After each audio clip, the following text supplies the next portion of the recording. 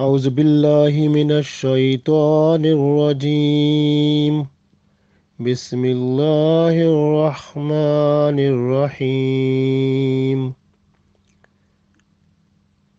وإذا قيل لهم لا تفسدوا في الأرض وإذا قيل لهم لا تفسدوا في الأرض قالوا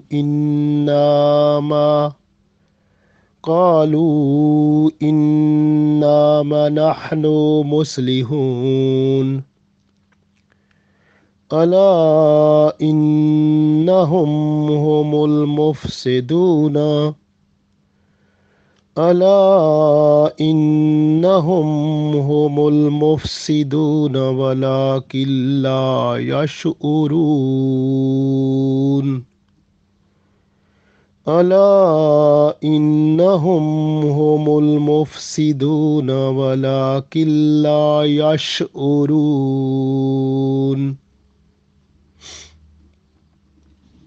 Dear friends, Assalamu alaikum wa rahmatullahi wa barakatuhu. Today we are just going to learn two ayat of Surah Baqarah, ayat number 11 and ayat number 12. So these are two ayat are also about munafiqeen, the hypocrites, and those people because their hearts are not good because the ill heart disease in that, so their hearts are with disease. So therefore those people, they are not to sit like a nice Muslim. They are not peaceful. They try to disturb the society. Hypocrite is the person who always try to disturb the society, is not living or sitting peaceful, try to make the situation which is corrupt or disturb or something like this. So this way Allah said about them, wa iza qila lahum. So when those people who are disturbing, when it is said to them, the munafiqeen, to them, when it is said wa and wa iza qila lahum, wa and iza, when, kila, said, lahum, to them, when it is said to them, la, no, tufsidu, don't disturb, la tufsidu, don't produce disturbance, don't make the situation corrupt, or don't make the situation like imbalance, fil ardi, on the surface of earth. Qalu, so they say, innama nahanu, no, no doubt, but we are muslihun, reformers. They say we are reformers, we are making the things correct, because things were before they were at wrong place, we are trying to make them at correct place, to bring them back to the original position. They say like this. Allah, here Allah is warning them and warning to us also that be careful from those people, because those munafiqeen, the people who are disturbing, Allah is making us, warning us that be careful from them. Allah said, Allah, be careful, beware, innahum, no doubt, hum, those people themselves, humul mufsiduna, they are themselves the people who produce disturbance, who produce corruption. Walakillah, and but, la yashurun, they have no sense, they don't realize it, that what they are doing, they think that is right, that was their right, they feel it is right, and they were just to do that, and they said it is good for them, but actually they feel it is good for them, but in a real sense what they are doing, that is the real facade, and the real disturbance on the surface of earth. And Allah said in Holy Quran many places, Wallahu la yuhibbul fasad. And Allah don't like fasad, the disturbance, the corruption. Don't like it. Allah wants everything at proper place and peaceful and nice on the surface of earth. This way, the Islamic Sharia is just to tell everything to make at its real place. So, if it is not at real place, then automatically situation will be disturbed. So, disturbing situation will make problems. Like you can see, so many people, like in the Muslim communities, throughout the world, they are working like a spy. They get knowledge of the Islamic society within the society, and the weak points of that one they try to carry and make reports and send that one to the non-Muslims who are now controlling throughout the world, making disturbance and delivering money. And Muslims, they are selling their iman and their good amal, so just for money and just for status and something like this. And they are trying to make disturbance and killing within the countries, within the areas. So this is happening because the Prophet Muhammad sallallahu alaihi wasallam, when he was leaving this world, at the end he said, I'm afraid that my ummah will not go into shirk, but they will have a love of the worldly things. So that way there is possibility they will sell their iman just for worldly things. And this is happening now. So the main thing is that we have to look what people are those one who disturb. You can see in many countries, Muslim countries, many politicians, they are the munafiqeen also. How they are munafiqeen? Because they don't know Islam. They don't know even the Shahada. And even they don't know the whole Quran. They must know the first of all, if a person is just to tell anything about Islam, must know the whole Quran with meaning, translation, explanation, and also with respect to Sunnah. Like reading Quran without Sunnah, without Prophet Sallallahu Alaihi Wasallam life, because Prophet Sallallahu Alaihi Wasallam life is the real explanation of Quran.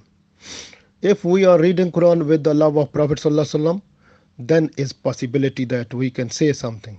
But many people who are working in different countries, they are politician, they have no any idea about Quran, just only little bit they know something about Salah or some other things, but they don't have idea about the whole Quran. They have never read the whole Quran and whole Islam like complete. And then they say, if you look them, they can say a lot of things, lot of words about Islam, and they are in other sense they are munafiqeen, they are hypocrites.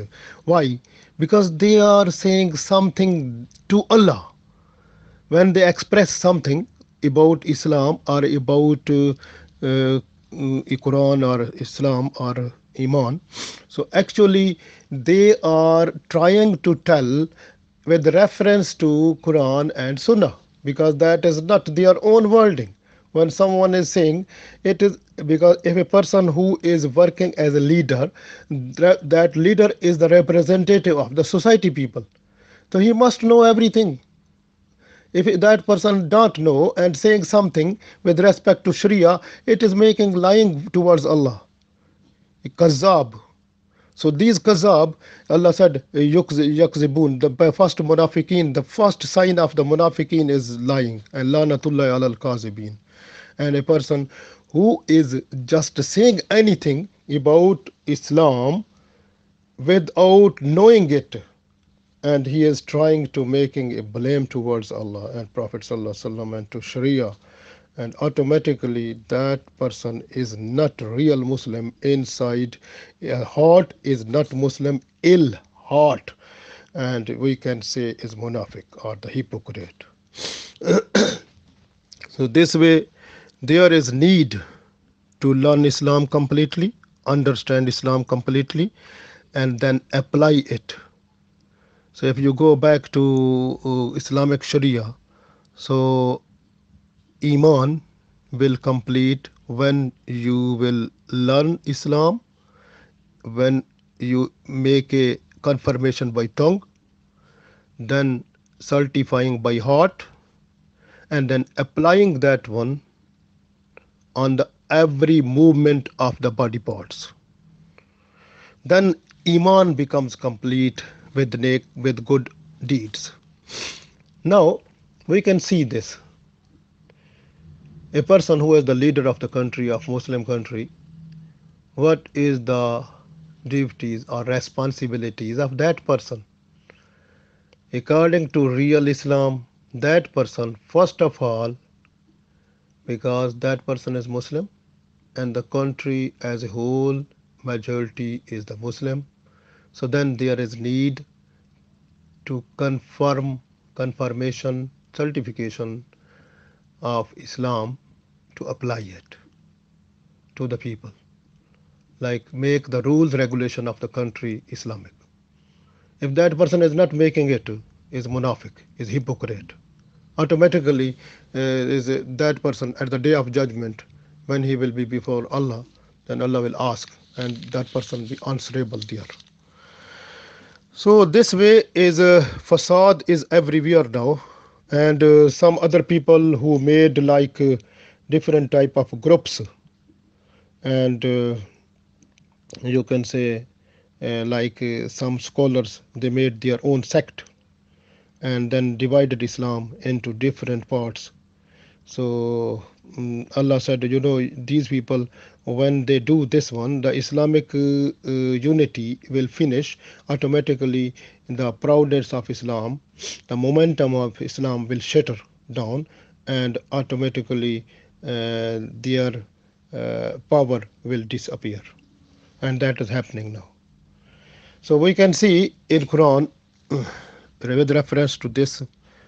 In Surah Anam, Allah said, Surah Anam, ayat number 159, Allah said, Innal lazina farraku, no doubt, those people who divide dinahum, who divide the religion.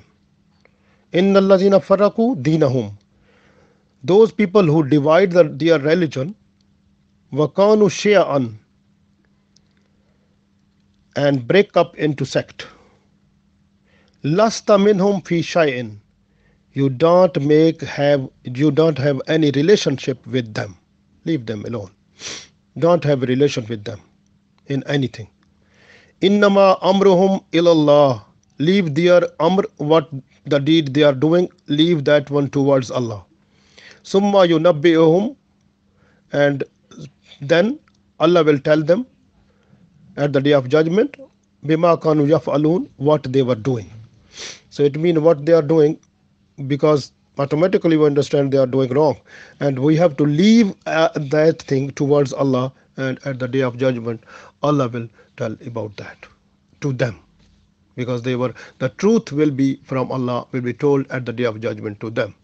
So this ayat express that if there is any problem within the Islamic thoughts, so we don't disturb, we don't make a dispute, we don't give fatwa to kill someone, to do something like disturbance on the surface of earth.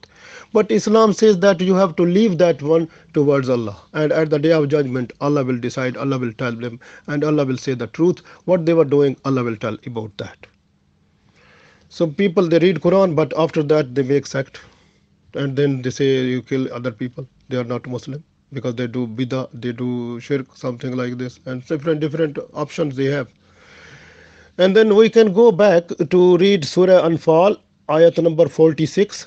Allah said, wa atiullaha wa rasulahu, and follow, be obedient to Allah and His Prophet sallallahu alaihi wasallam. Wala tanaza'u, and don't produce dispute.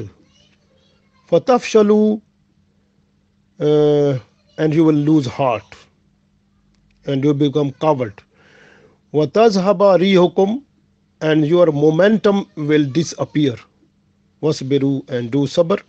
Inna Allah ma'as sabirin, and no doubt Allah is with the people who have patience. Sabr. So the main thing is that, the main thing, when someone is disturbing or producing dispute within the society, we must have a sabr, and we should tell them and leave them, because we are not to take the sword and to kill no allowed. So Islam is the peaceful religion. So we are not to kill other person who is making disturbance like this way. The main thing is that disturbance always disliked by Allah. Wallahu la yuhibbul fasad. And the fasad is created by the people who has illness in their heart, and those are munafiqeen. Allah save us from those people. Ameen.